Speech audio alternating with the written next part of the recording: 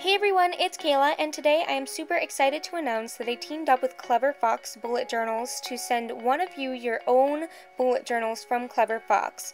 I'm super excited about this because this is my first giveaway, and I actually really enjoy cleverfox bullet journals, so if you're interested in how to enter, you can look in the description box below and follow the rules. This giveaway is going to last 2 weeks, so I'll put the date on the screen and in the description box below, but I did want to start off with a disclaimer to say that even though I teamed up with cleverfox to review this bullet journal, I am not being sponsored by them, and I am also being very truthful about my opinions in this review.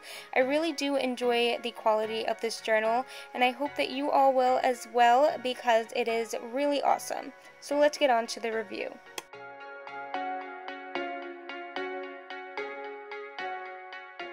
The color that I chose is this rose gold color, which has a really pretty sheen in the light. I also love this faux leather kind of texture, and it comes with an elastic closure as well as a pen loop.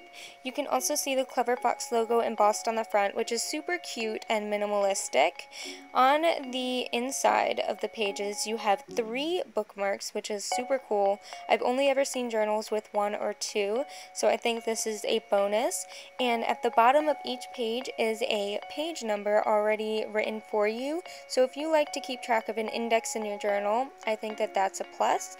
And the spaces between the dots are about 1 millimeter apart, which I think is pretty standard because it was about the same in my Archer and Olive journal. My favorite thing about the cleverfox journals is how white the pages are. They might even be more white than the Archer and Olive journals, which is crazy because they're both super stark white.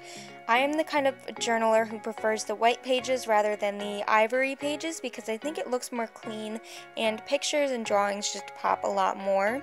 Both of these journals are size A5, but the cleverfox falls a little bit smaller than the Archer and Olive, and it has fewer pages. There are 127 pages, but the cleverfox journal is so much less expensive than the Archer and Olive bullet journal, and it's a lot more affordable.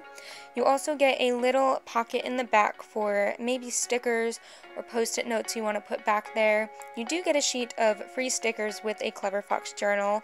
I just didn't include that, but now let's get on to some pen swatches in this cleverfox journal. The weight of the cleverfox journal pages is 120 GSM, which is a pretty good weight compared to a Leuchtturm journal or something like that. It does have good thickness to it. It's not as thick as the Archer and Olive, but those are more like cardstock pages, and these feel more like a natural paper. So I'm going to be swatching different art tools to see how they react on this paper, if they ghost, if they bleed, and alongside a regular swatch, I am going to be layering 3 times to see if that added layer also changes the outcome of the swatch. So as you can see from this fine liner from Helix, there is no ghosting and no bleed through on either of these swatches. Now I'm swatching my Tombow Fudenosuke brush pen, and the same thing goes with this. I did not see any ghosting or any bleed through with the normal swatch or with the layered swatch.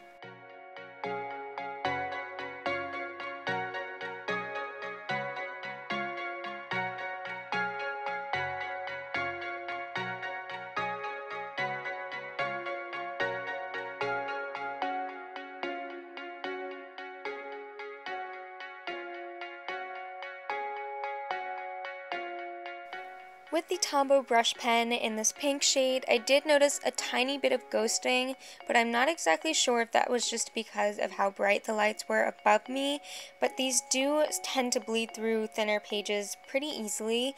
You'll see with this layered swatch, it does start to bleed through a little bit, especially on the thicker parts, just because these pens are so concentrated and there's a lot of ink in each swatch. So that one did ghost through a little bit, but not too bad where it makes me not want to use it again. And then I'm going in with this Crayola marker the thinner markers. And what do you call them? Super tips. The Crayola super tips. And these ones did not have any ghosting or any bleed through on the normal swatch or on the layered swatch as well. And the Crayola super tips are super inexpensive compared to the Tombow brush pen markers, and you can get so many colors for a really good price.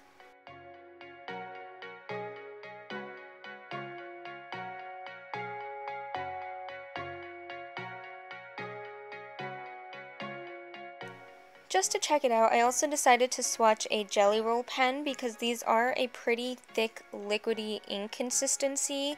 So I did swatch this and I did not get any bleed through or any ghosting with these as well.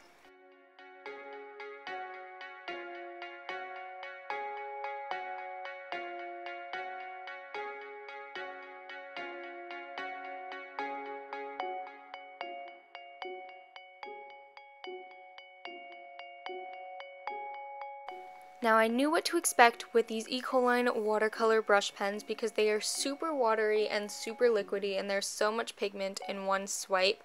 So these did bleed through and it kind of left a weird staining mark on the page. Even after it was dried, it still had this weird splotchy kind of pattern, which was odd.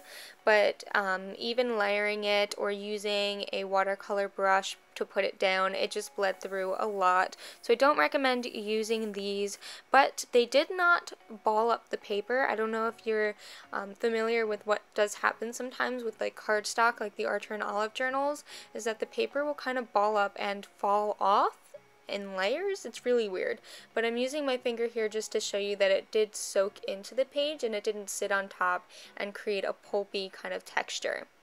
Now we're going in with a watercolor, and this is just a simple inexpensive watercolor I got from Walmart, and I'm putting down some water and putting paint on top. I'm also just going in with the paint, I'm blending, and I was really super surprised at how well colors blended on these pages, and I think it's because they are more of a natural paper texture. They're not cardstock, and it did not bleed through at all. It did wrinkle a little bit, which does happen no matter what, but it did not bleed through. There was no ghosting, so I could see myself doing more watercolor in this, which I am excited about because I don't feel like I can do watercolor in my Archer and Olive journals. And just to show that it's not because it's a lighter color, I went in with black, and that as well did not bleed through. So I was super surprised about that, and it really made me like these pages even more. So those are all of the swatches. If you are interested in entering the giveaway, please don't forget to look in the description box below for the rules. Also, my general overview of this journal is I think that it is definitely a great journal for bullet journalers to have. It's inexpensive and it's also really nice quality.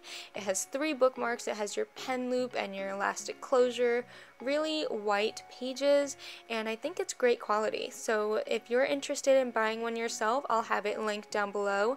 And thank you so much to cleverfox for sending this to me because it's definitely going to be a staple in my bullet journal collection. Thank you all so much for watching. If you liked, please thumbs up and subscribe to see more, and comment down below what your favorite bullet journal to use is. I hope you all have a great day. Bye!